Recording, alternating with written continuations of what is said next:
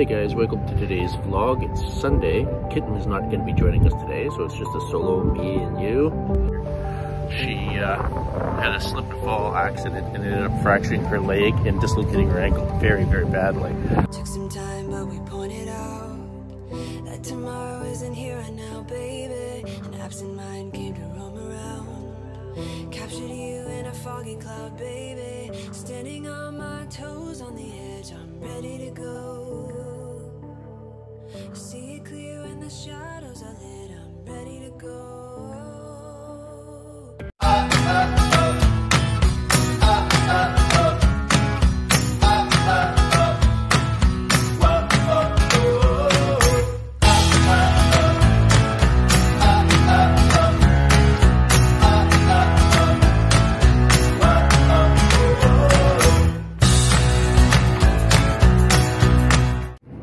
Hey guys, welcome to today's vlog. It's Sunday. Kitten is not going to be joining us today, so it's just a solo me and you. We're going to take a look at Vancouver's seawall, which is the world's largest uninterrupted seawall walk. It's 28 kilometers long. We're not going to do the whole thing, but we are going to try to start from Canada Place, which is where I'm at right now on the upper observation deck, and you can see the iconic sails in behind me that you can see from downtown and from the harbor as you're coming in. This is where the cruise ships dock normally through the cruise ship season, and they depart for places to the north, to Alaska. They also go to Hawaii, the Panama Canal, even into Asia on occasion. But we're primarily known for a departure point to Alaska. Anyway, so we're gonna start from Canada Place here, and this is the official starting point of the seawall. It then travels all the way around Stanley Park, and it terminates at Kiten Beach, which is not how far we're gonna go, but we'll see how far we get along the way, and I'll try to bring up the highlights that we see as we go. So let's get started, and hope you enjoy the walk. I have my Tim Hortons coffee with me, of course, so I'm good to go.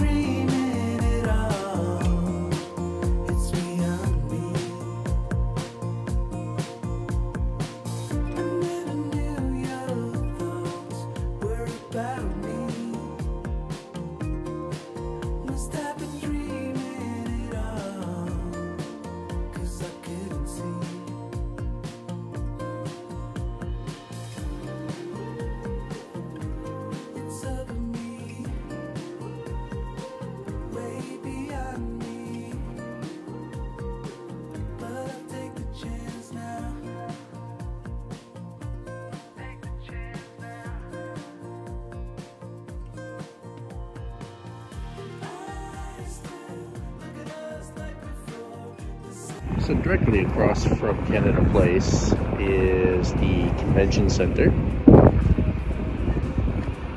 and of course the Vancouver downtown skyline.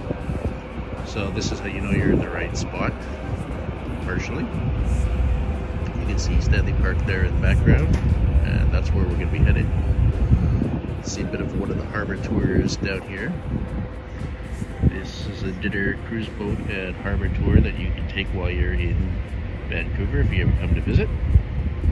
There are a few different operators that operate different size vessels for tours and dinner cruises, as long as 3 and 4 hours long. Some of them operate during the day, some of them are evening cruises. So our first stop, before we start the adventure along the seawall, is Jack Pool Plaza, which is just on the other side of the Convention Center. The Olympic torch from Vancouver's 2010 Olympic Games. It is occasionally lit up for special occasions still now and then, but not very often, unfortunately. Yeah, the Cactus Club Cafe just in behind that. And then over here is the Tap and Barrel pub. This is one place, if you remember, watched our very first vlog from July when we went to the Shangri-La Hotel for my birthday. This is one of the places that we wanted to stop and show you guys. So in this part of the Seawall walk, you can see Harbour Air Seaplane Base. Harbour Air is the largest seaplane operator in North America. They do daily flights from Vancouver here to Vancouver Island, and they even go to points up north as well. You can also, from the office here, if you're so inclined, book a 30 or 40 minute sightseeing tour over Vancouver and the mountain areas, which I understand is just a spectacular flight and visit. So again, that's Stanley Park in the far background there, where we'll be headed along the Seawall path, and you can see the Seawall path is just below me there. I'm still on the upper level, and we're just going to head down here in a minute and walk down along the sea path. I didn't think this was going to be such a great day for this, but it turns out it's pretty sunny, at least in Vancouver. Langley was a little bit miserable. It's a little after 1:30, about 1:40 when we're starting our walk. We'll see how long it takes us to get to our end location and see what sights we can see along the way. We're just starting off. Our first sort of area is going to be Coal Harbour. There's a few little restaurants, rest areas along here, and condominiums, things like that. So we're going to be walking into the area of Coal Harbour now. It's kind of a place with some high-end condominiums in the background, apartment towers, and you're going to see a lot of really nice and very expensive yachts in this area when we get there.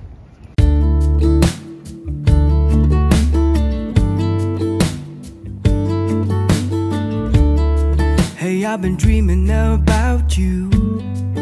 Every night I see you clear as day. It's just something about the way you make me feel, 'cause I can't concentrate anytime you're beside me. Yeah, it's what you do to me. I can barely breathe. Hey, I've been thinking about you and all the words that I'm gonna say the next time that I see your pretty face, 'cause I can't concentrate anytime you're beside me. Yeah, it's what you do to me. I can barely breathe.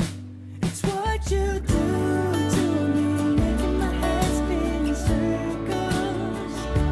And how you move with your body's giving me purpose.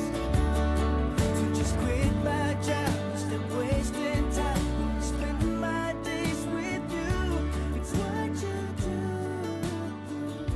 It's what you do. I can see you in front of me. All I do is close my eyes, and you're just standing there with your perfect smile.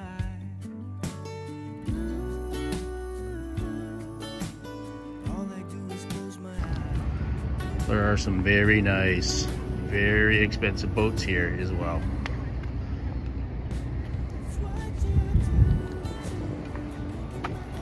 So I like boats, and if anybody is in the mood to lend me a couple $100,000 to a couple $1 million for a boat, or actually, let's not go with a loan, let's just go with a donation, I'm more than happy to accept it. Although, you know, I still don't think I can afford to run a boat, even if somebody gave me one. They are not cheap.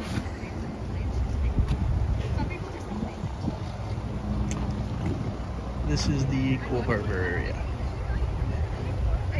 It's kind of like the last little piece of civilization as we're going around before we head into Stanley Park.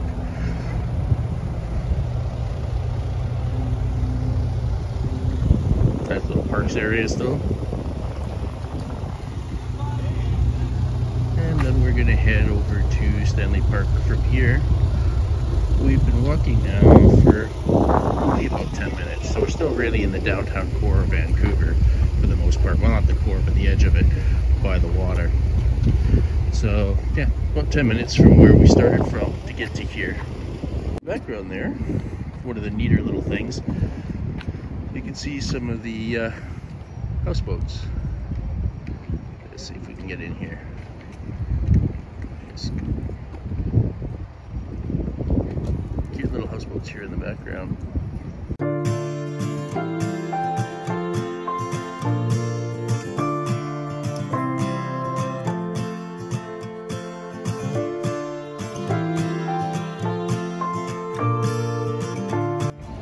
So here's a few of the party yachts that you can either book passage on. Is it just a regular dinner cruise, or if you have a corporate or family event and you feel that you have money and you feel like you want to have a private yacht dinner party with a dance floor and a bar, you can charter one of these yachts.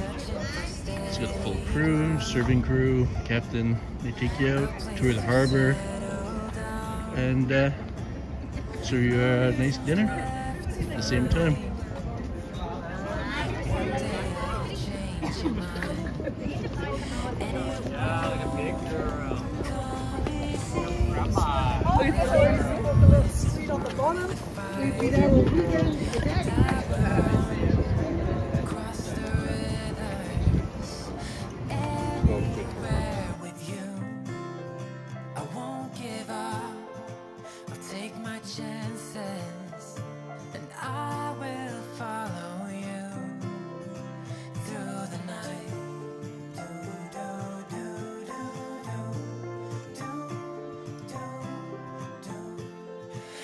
Follow you.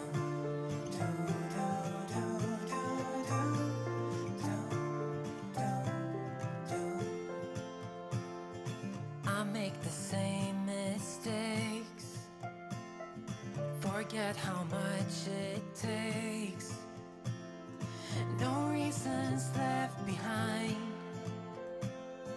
One day I'll make you mine, and it won't.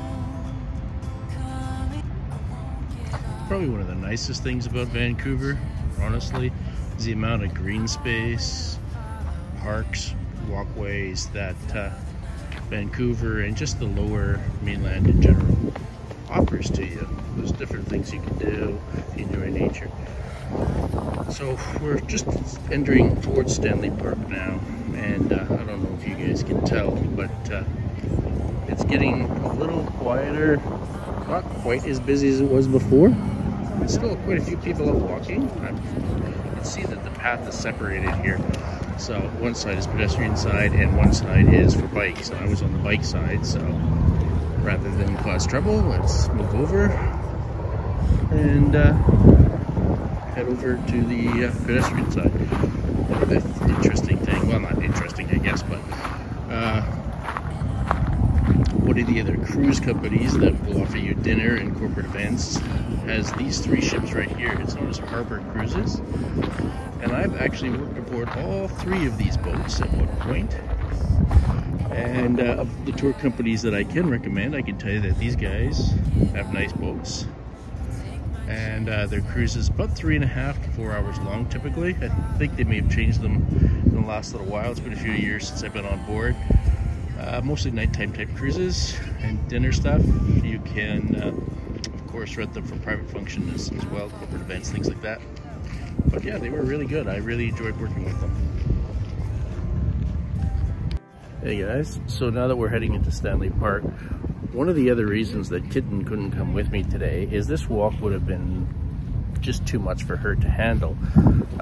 Shortly after she moved to Canada 3 years ago, as a matter of fact about 2 weeks after she got here, she had a slip and fall accident and ended up fracturing her leg and dislocating her ankle very, very badly. Needed surgery, and she was in the hospital for about a week, actually. It was pretty bad.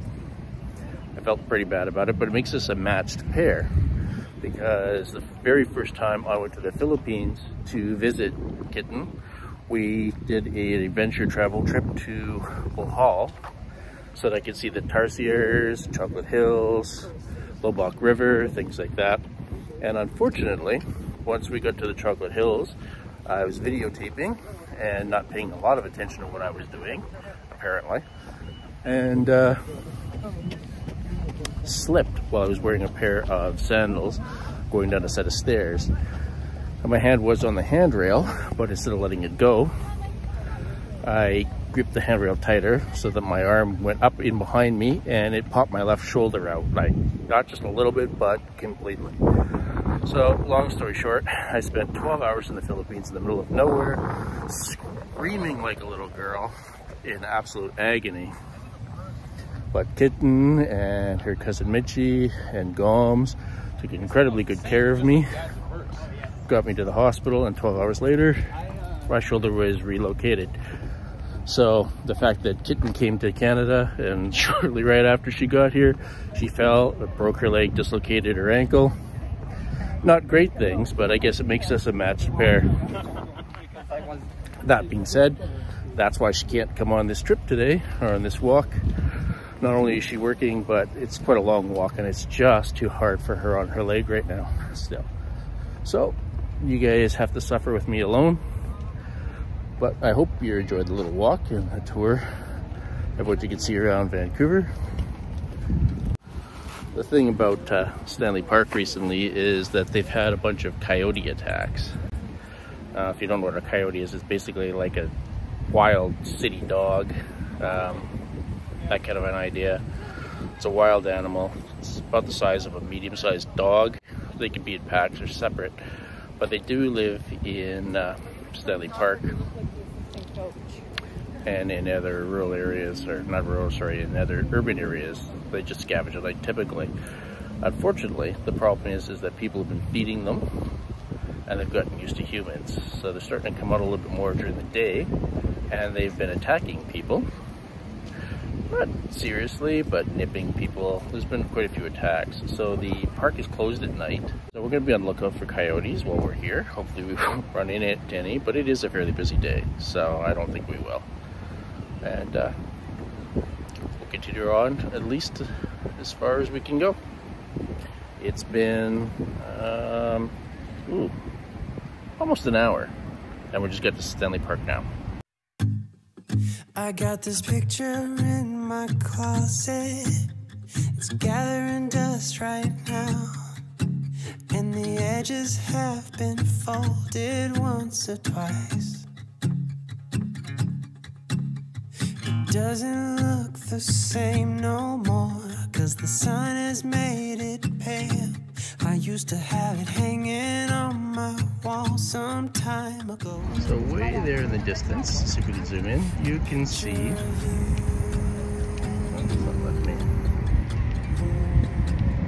you can see the sails, those little white things up there in the corner. That's where we started from, way over there. And we still got a ways to go.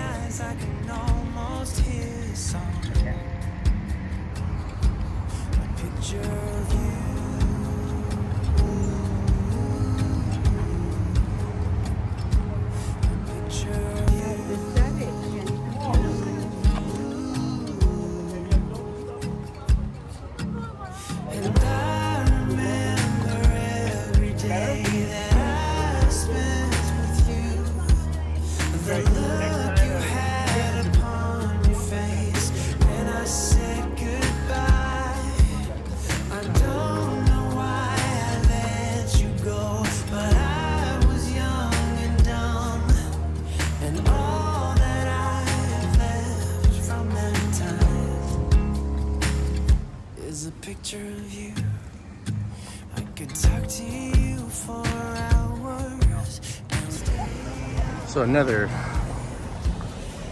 blast from one of our previous vlogs is the horse-drawn carriage ride at Stanley Park. Look at these big guys. Hi guys. Hello.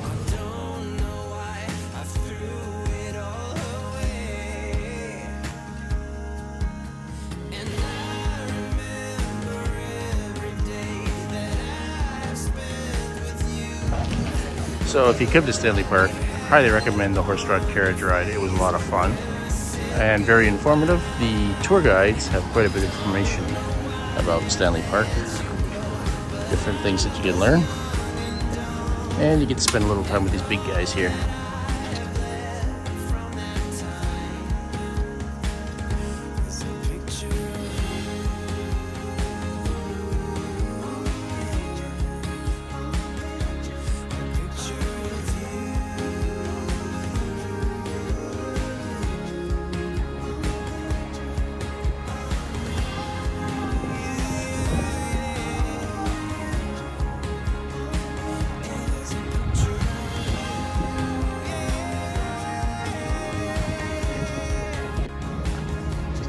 Down these stairs here below the seawall. They're actually steeper than they look when you're up at the top of them. It's like kind of a precarious little walk down onto the waterway here, low tide. So now we're down below the seawall. It was actually made by a master stonemason that spent 32 years of his life working on this wall, and yet he never saw it completed. He passed away before the completion of the wall.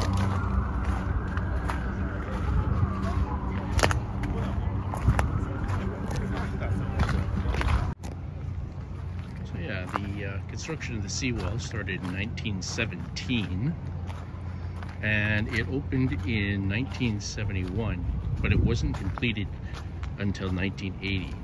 So it took 63 years to fully complete the seawall around Stanley Park and downtown Vancouver. It was originally started as an anti-erosion project because of the tides by the Lions Gate Bridge. They were eroding the surface of Stanley Park, taking away a lot of territory. So they originally started it as an anti-erosion project. Oh, we might be running into a problem here. Another reason I can't take Kitten for this walk, because at this point she would be very unhappy with me. And yeah, this is as far as we can go this way, so it's coming in. We're gonna have to go back to the stairs that I started up, and then we'll continue back the way we came.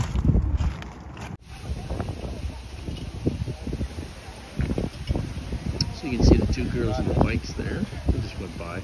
They're actually on rental bikes that you can get at various areas around Vancouver.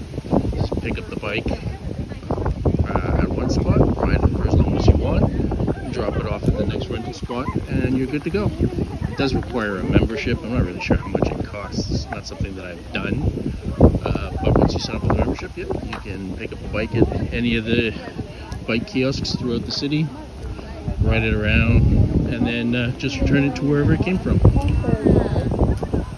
Or wherever your pin spot is. Actually, you don't really have to drop it off where you started from. You can just drop it off at any kiosk that has a bike rental location. Spend the day here at Stanley Park and just escape the sounds of the city, escape the stress, enjoy the day. There are beaches here. This is the Vancouver Aquarium that was shut down for a little while due to COVID. Not really sure if it's open again yet. Of course, there's a horse-drawn carriage ride that you can enjoy. You get picnic here. There's Prospect Point that we've been to before and show you around. It overlooks Stanley Park and Lions Gate Bridge. The approach into the inner harbor. Well, we're almost at HMCS Discovery, which is the Naval Reserve base on Deadman's Island. So we'll have a quick look at that when we get there. So we're coming up to HMS Discovery. Canada having been a British colony at one time, we still conform to some British standards. So it's the Royal Canadian Navy, the Royal Canadian Air Force, and all of our ships start with HMCS, which stands for Her Majesty's Canadian Ship. You have the crest here for HMS Discovery, which corresponds with its name, is a disc over the Y. So then you have here, disc, and then over Y. It's kind of neat. It is located right there on Deadman's Island. we are getting very close to my end goal, which was the 9 o'clock gun. We don't have very much farther to go. So this area of the point, or Stanley Park, is known as Hallelujah Point, and it was an area where squatters were living in the 1860s. Europeans, Chinese, and others had shacks built along here. They were living in this area until the park opened in 1888, at which point they started evicting people. Unfortunately, they started with the Chinese, and then they evicted everybody else until the last person was eventually evicted in 1957. So we're coming up to, you can see there's just a little building there on this top, which is the 9 o'clock gun, which fires from Stanley Park here every night at exactly 9 o'clock. It's just an ongoing tradition now, but it used to be so that the mariners and people who had something to set their own clocks by. There is a house still in Stanley Park. It's the only house still in Stanley Park where the caretaker for the 9 o'clock gun still lives today.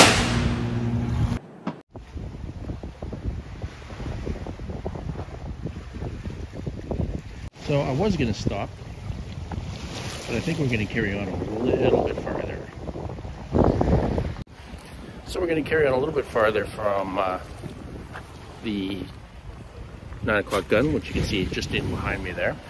We're now going to walk just as far as the Brockton Point Lighthouse. And the reason for that is because the section of Stanley Park Seawall that we're walking on now is actually Vancouver's oldest graveyard. This section from the water up into the hills here behind me was all graves at one point. They've all been removed as far as I know. But in the 1800s, that's what it was. It was all graves. A little on the creepy side. But since it's October and Halloween's coming up, I figured we might as well walk through the graveyard to the Brockton Point Lighthouse, which is not that much farther. And then we'll turn around and I will call it a day and head back.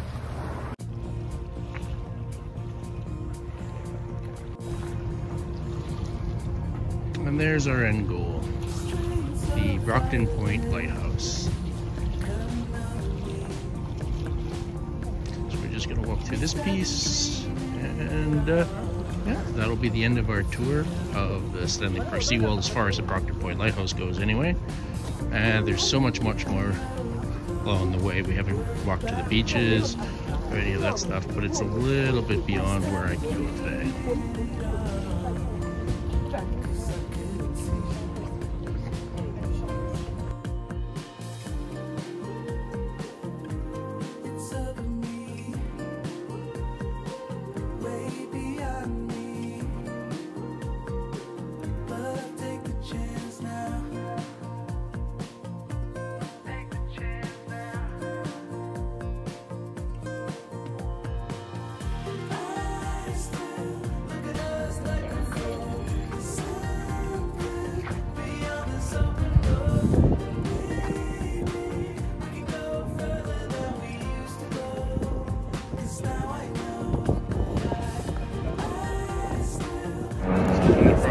Lighthouse, you can actually see the Lionsgate Bridge, which is the entrance to the bay. The seawall continues along, and around that point